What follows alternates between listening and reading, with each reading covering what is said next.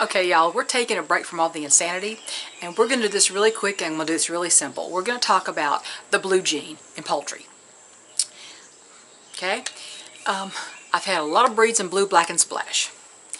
Let me just tell you, this is the way it works, and it's so simple, and you don't have to know all the gene designations, all the alphabet soup gene designations and all that. You don't have to know how to write out gene formulations. You don't have to know how to do that. All you have to know is this.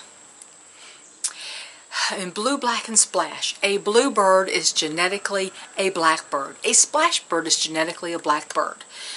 The blue gene is the color bleacher gene. It is a color bleaching gene.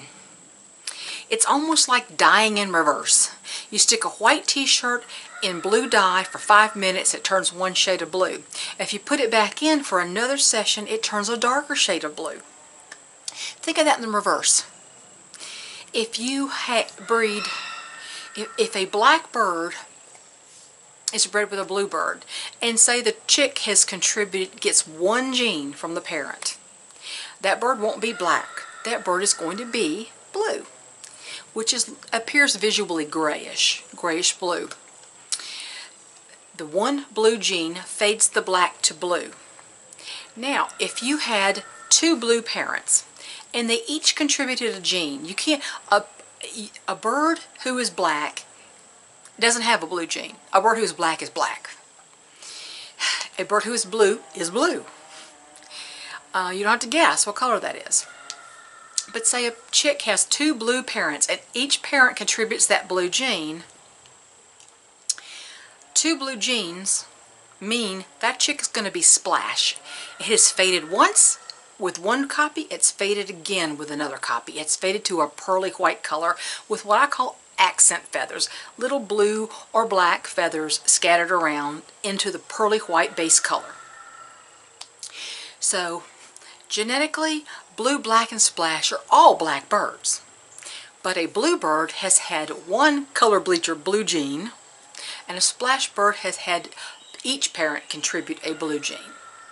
When you have a blue and a black bred together, you can't get a splash, because the black bird does not have a blue gene to contribute, and a splash bird requires two copies of the blue gene. You can only get a splash bird from breeding two blues, or a blue and a splash, or a splash and a splash. So, I'm not sure I just said that right, but anyway, basically the blue gene is just a bleacher. Now, hint, lavender is not blue. It's called self-blue. But blue, because as you see from what I said, blue does not breed true, since when you breed two blues, you can get black chicks, blue chicks, or splash chicks, depending on who contributes the blue gene. Either one a parent, both parents, or neither parent. Lavender chicks, two lavender parents always produce a lavender chick. Always. Lavender or self-blue breeds true. So never mix lavenders and blues, okay? Never ever. Now, I have Partridge Brahmas, blue Partridge Brahmas.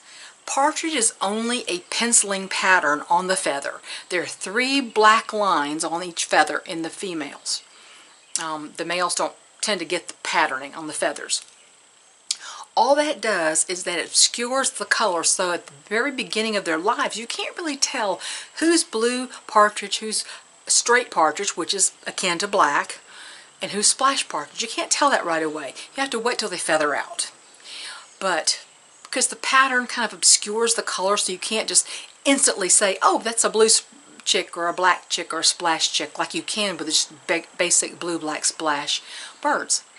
Partridge adds a pattern to that color, but it's still the same concept of blue, black, and splash.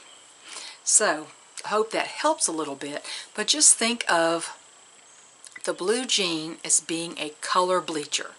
One blue gene fades a black bird to blue, and if it gets two blue genes, it fades further to a beautiful dusky pearly white color with some accent feathers. Okay, I hope that explains that.